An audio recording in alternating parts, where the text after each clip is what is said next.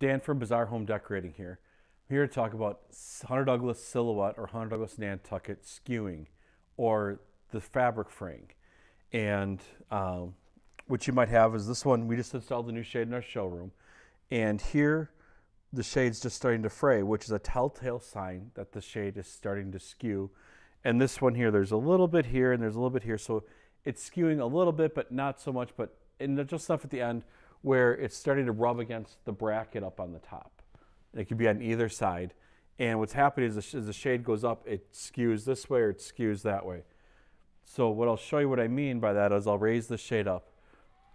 And as the shade's going up, you'll see this line here, the white on the tube will get less and less because this shade is actually coming over further and further to the left-hand side.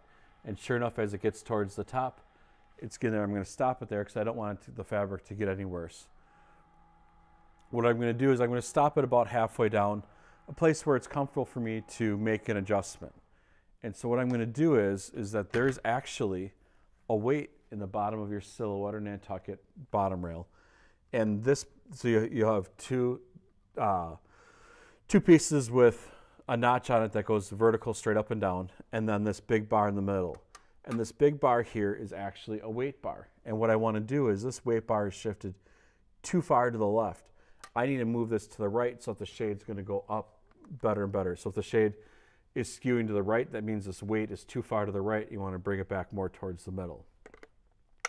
And this is kind of a lot like trial and error, where we'll try to go about halfway and see if that stops. And since it's only skewing when it gets right near the top, I think going just about halfway should be fine. Now, to make sure that the shade's operating fine, I can't take it and go up from here. I actually have to take the shade all the way down to the bottom and run it all the way back up to see how it's skewing. So what I'll do is I'll drop this all the way down, open up the veins, and then go back up and see if my adjustment worked.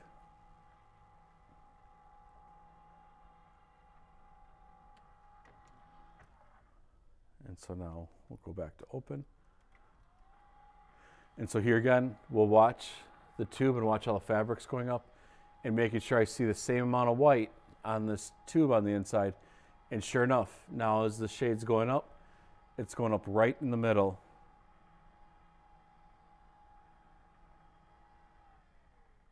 And we're not skewing anymore.